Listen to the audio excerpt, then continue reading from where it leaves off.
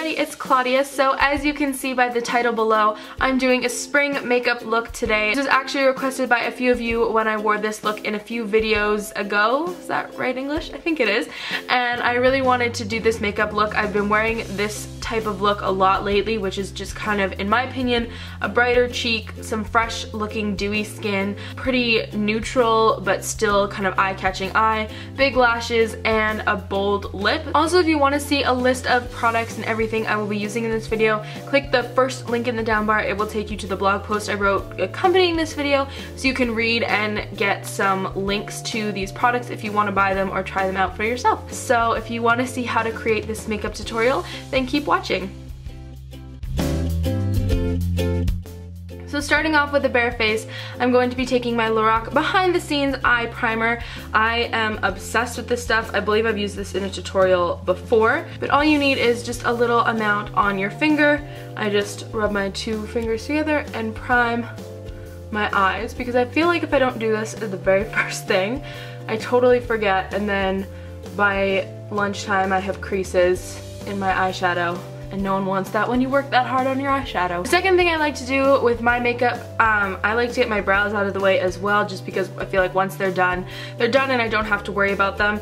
And I use the Benefit Give Me Brow, which has a little spoolie in the end of it that I just run through my brows. And I find this shapes and defines everything really nicely as well, because my eyebrows can be a little unruly. And as you can tell, it actually makes a huge difference, so I'm going to go ahead and do the other eye. So now that the brows are done, I'm going to move on to my eyes, because in this tutorial I'm going to be using some shadows that could potentially have a little bit of fallout, and I don't really want to do all my face makeup and then have to redo it because of fallout. So the first thing I'm starting with my eyes is this new, to me anyway, Marc Jacobs Twinkle Pop pen in the color Honey Bunny, and this is just a beautiful, like, metallic. You guys will see in a second, but it is something else. So I'm gonna put that all over my lids, but it is just a beautiful shimmery white snow color almost. I'm taking it all over the lid and a little bit into the corner of my eye as well. And you could definitely totally stop there for eyeshadow, but I am going to make this, amp this look up just a smidge, but I would totally, I have worn this by itself and it's beautiful and it's just so easy, and I want one of these in every color except they're really expensive, so that's probably not gonna happen. Are you guys like that too, when you have one thing in like one color, you love it and you're like, I need this in every color? That's what I'm like.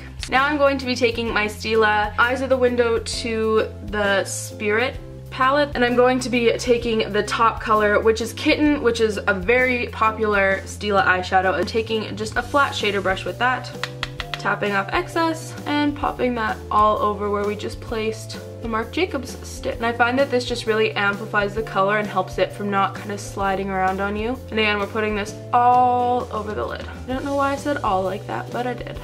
And it just adds a little bit of extra. And I'm gonna do that on the other eye. I also find this smooths out the like metallicness of the Marc Jacobs pen, because it is so metallic sometimes it doesn't go on as smooth as I probably would prefer it to. So now we've got these shimmery, beautiful eyelids that I'm pretty much kind of obsessed with. And then taking this same brush, I'm going to go in with the color. I think it's called Go Lightly, and it's just this green color. It's like a kind of muted, greeny, shimmery, taupey color. And I'm really gonna concentrate that on the tip of my brush. Then I'm just going to go in along my lash line on the outer corner and then pull it kind of up, just to add a little bit of depth to this look. And I'm a big fan of blending with my finger, so don't be afraid to do that either. And this is why we don't have concealer on, because you kind of can mush it in, and if you get a little bit over here, it's not that big of a deal.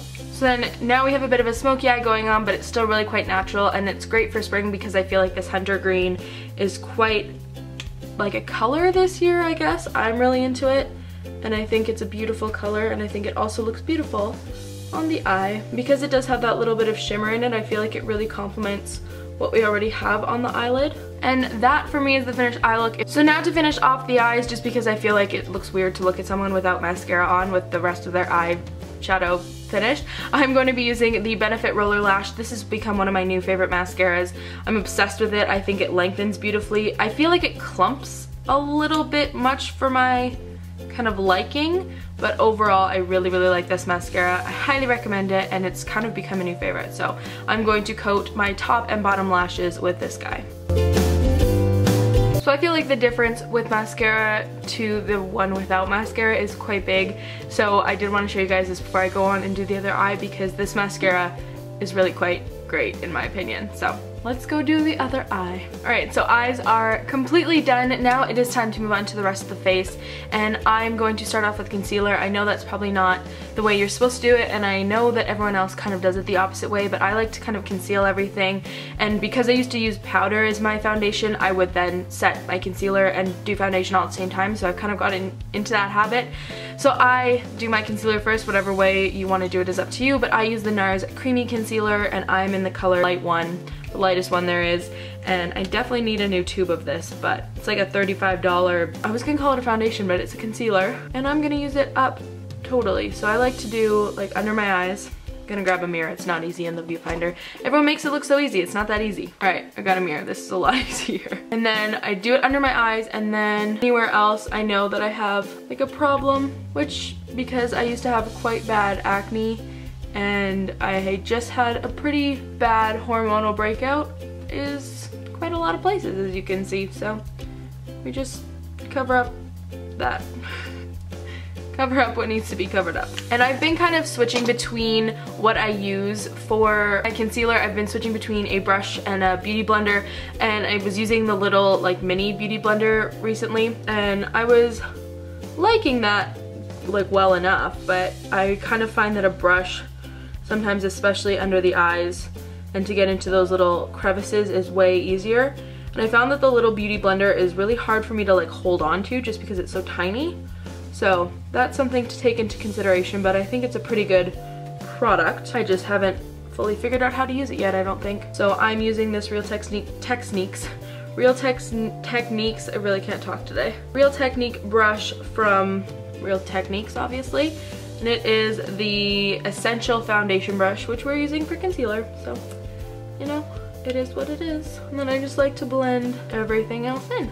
So I'm now using a brand new foundation. I have recently made the switch from, like I said, the powder foundation, which was the Studio Fix from MAC, to an actual liquid foundation, and this is a completely different finish than the matte Studio Fix. This is the NARS All Day Luminous Weightless Foundation. Again, I'm in Light 1 Siberia or whatever. I do find you have to give this guy a little bit of a shake because it's a bit of a liquidy foundation, but I feel like for spring, it's a really nice kind of coverage and feel, and I'm just really into like a more dewy kind of glow for spring. I'm going to be taking a little bit on the back of my hand and a Sephora brush. This doesn't have a name, it came in like a group package, and I'm just gonna dot this on my face and then buff it in. And I really like this brush with it because it's like a flat topped dome brush, and I find that it really buffs everything into the skin. Especially if I'm doing a bit of a circular motion, I find it works really quite well. I also feel like this brush fits my face really well. I know that's like a weird thing to say, but I find that it fits kind of all the spaces on my face really nicely. And then I'm going to use my MAC Mineralized Skin Finish in, again, light, just to buff all over my face and set everything in place. If I want a bit of an extra coverage like I do today, I'm just going to use the exact same brush that I just used for my foundation and kind of take the powder and just buff it in and press it in as opposed to swipe it on, because I find that because I'm a little more oily, this technique works a little bit better for me, and I find that this sets everything really nicely. I like to do my bronzer before my brush just to kind of carve out my face and where I want kind of everything to be sitting for the day, and I'm using the Amber Nectar Milani Illuminating Face Powder. It's the number 01, and I'm taking from the same Sephora kind of kit a brush that is an angle brush, and I'm just gonna really concentrate it by my ear. Bring a little bit along the jawline, just a smidge up there. Already makes a difference, I think. It totally warms up the face. I love that it's got a little bit of a peach in there. I think that really makes a difference. I'm going to be taking another Milani cheek product. This is the Baked Blush in 01 Dolce Pink, and I'm taking it with a MAC 187 brush. Just do a little swirl. This this blush is way more pigmented than I thought it was gonna be. Alright, so this happens to me pretty much on like a daily basis because I'm so light that I find with blushes it can definitely happen like this very fast when you want more of this glowy, subtle side as opposed to this. So I'm just gonna go back in with my powder duo real quick, get a little bit of a dustin and run it over the blush. So this is gonna help blend everything together, but it's also gonna help it kind of look like you're glowing from within, which is what the other side is doing. And you have a bit of a glow as opposed to a streak of blush. I'm going to be taking a Everlasting liquid lipstick from Kat Von D in the color Berlin. It's a beautiful like watermelon tone, and I think it's really, really great for summer. I also am absolutely obsessed with this formula. It doesn't budge anywhere. I filmed a video with it, I've eaten with it, I drank with it, I did everything you possibly can with it, and it stayed. So it's amazing. Super, super impressed with this lipstick. It's a really pretty color for spring and I just love it. I'll finish everything off and set everything in place to still give that dewy look. I'm using my MAC Fix Plus spray. This is just a little mini guy.